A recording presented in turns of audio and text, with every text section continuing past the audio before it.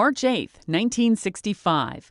America deepens its military involvement in Southeast Asia as the first U.S. combat troops land in South Vietnam. 3,500 Marines arrive to defend the U.S. Air Base in Da Nang. Associated Press photographer Eddie Adams is there. Their morale is high. They are dedicated. They have to help the Vietnamese civilians find a better way of life.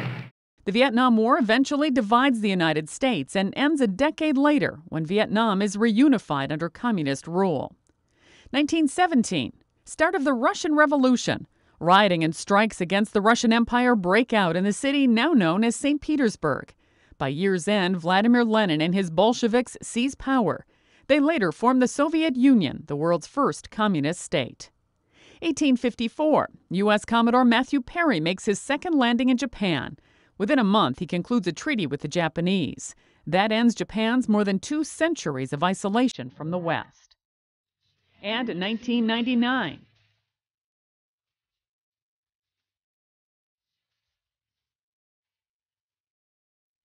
Baseball Hall of Famer Joe DiMaggio of the New York Yankees dies of cancer in Hollywood, Florida. He was 84. Today in history, March 8th. Sandy Kozel, The Associated Press.